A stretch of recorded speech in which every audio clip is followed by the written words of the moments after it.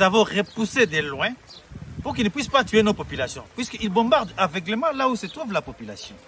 Alors, nous avons récupéré beaucoup d'armes, beaucoup de munitions. Et surtout, messieurs les journalistes, nous avons capturé beaucoup de prisonniers de guerre, une ribambelle de prisonniers de guerre. Et parmi ces prisonniers de guerre, the United Nations Secretary General Antonio Guterres has called Rwanda's President Paul Kagame to persuade him against taking part in a direct armed conflict with neighboring Democratic Republic of Congo. Guterres' call came amid heightened security tensions between Kigali and Kinshasa over the M23 rebellion in the DRC.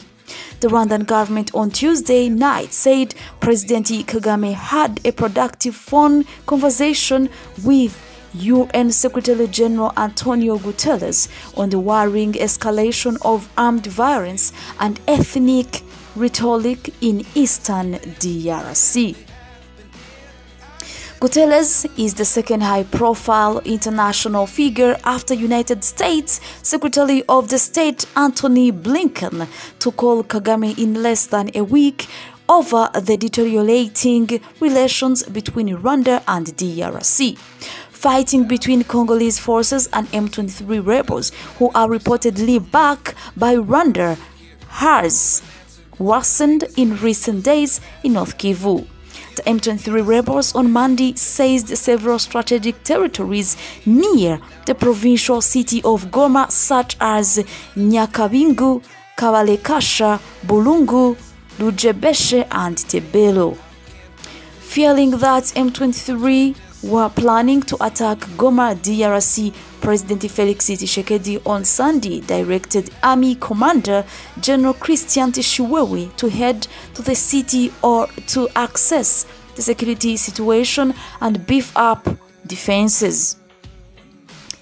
General Tshiwewe flew from Kinshasa to Goma yesterday as Congolese forces battled M23 rebels in the north of Nyiragongo, about 20 kilometers from Goma. MONUSCO Force Commander Brigadier General Octavio Rodriguez de Milanda last week reported that M23 rebels were advancing towards the south along the national road and from provincial road towards Sake, a city which is intended to be an essential point in the defense of Goma.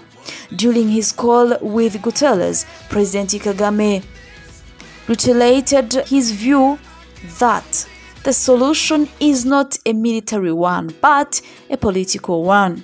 Kagame and Guterres also discussed continued strong collaboration towards peace and stability in DRC through ongoing regional efforts. Blinken on Monday spoke separately with Kagame and DRC's leader, President Felix Tshisekedi, over the volatile situation and worsening humanitarian crisis along the border between Rwanda and the DRC. He advocated for a diplomatic solution to the tensions between the two countries and urged each side take measures to de-escalate the situation, including removing troops from the border. Both Rwanda and DRC have been strengthening their military deployments along their common border. DRC recently started deploying over 40,000 newly trained regular forces near the Rwandan border, saying the soldiers were intended to counter the M23 rebels. Kigali, according to informed officials, strongly believes the DRC intends to attack Rwanda. Sources said that the DRC also suspects that Kigali is planning to capture Goma. For months, clashes between Congolese forces and armed groups have taken place in the territories of Masisi, Rutshuru, and Nyiragongo. The recent fighting has caused the displacement of around 300,000 people. Stay tuned and don't forget to subscribe. Somalia is experiencing the worst flooding in decades. According to Reuters, 29 people have been killed and more than 300,000 displaced. This as the country is reeling from the worst drought in 40 years. Joining us for a perspective on these developments in Somalia is journalist Abdallah Ahmed Moumi, Secretary General of the Somali Journalist Syndicate, an umbrella organization for the country's media.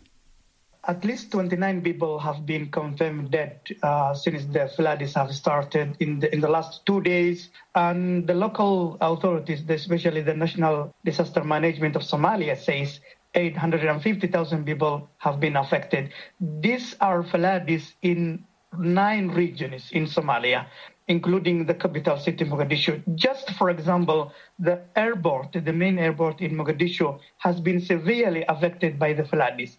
And not only that, local people, the populations in Somalia, who have been grappling with a long, prolonged decades of humanitarian crisis, are now starting also to struggle with the flooding.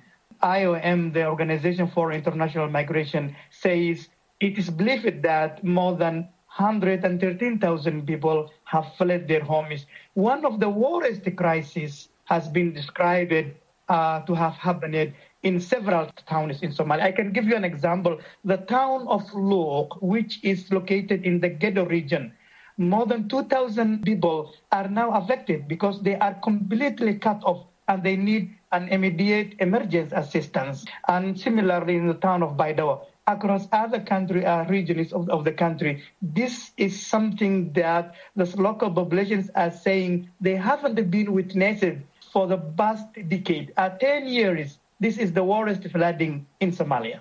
So in a way, therefore, as you said, can we say that the floods are a good thing for Somalia? After all, as you said, Somalia has been experiencing drought for many, many years. Somalia have been experiencing drought for many years, that's right. But this time, I think it's not the right time for the flooding. First of all, the local populations are vulnerable. These people have been struggling to look for food, something to survive. For example, the UN says more than 6 million Somalis are in need of emergency food aid because of the drought. And think about those who have been unable to meet their ends are now struggling to get the survival because their homes have been submerged and they cannot return back home and they cannot look for food. So this is completely another disaster after disaster. Abdallah Moumi is the Secretary General of the Somali Journalist Syndicate, an umbrella organization for media in Somalia.